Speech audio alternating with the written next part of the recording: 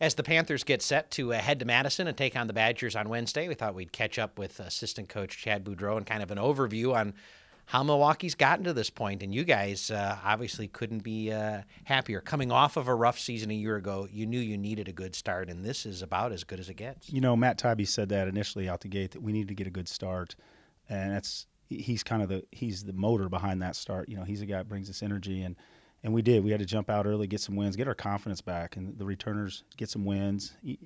Winning bestows winning. You just keep going, and losing caught us in that direction last year. So it's good to get off to a good start, and now everybody's feeling confident and ready to go forward. You mentioned Tybee. I know he's a guy you were able to see as he made his way through the junior college ranks. He's from Iowa, comes up here last year.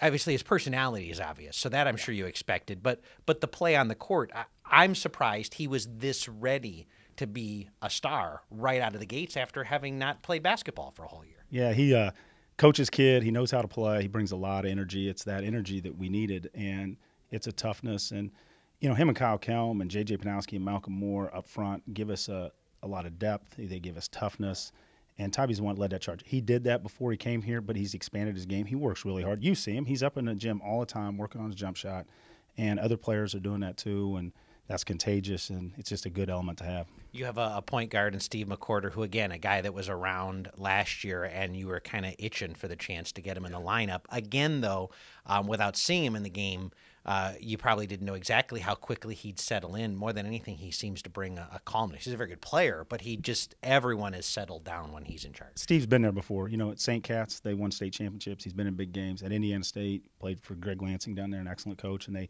made it to the NCAA tournament. He's been around that big game atmosphere. He's played against high major teams, and rolling through the Valley for 2 years has given him a lot of experience, and he has a calmness that we need on the court, and that helps. It moves Jordan off the ball, which gives him the opportunity to score and puts less pressure on him. And Steve brought an element that we really missed and we needed since Kalen was here, and that's a true point guard that can run the team and is an extension of Coach Jeter out on the floor.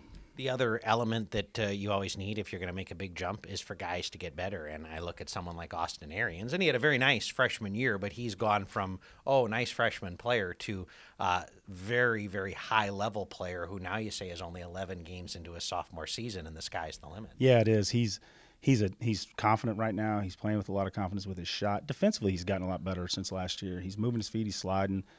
He's become a solid defender.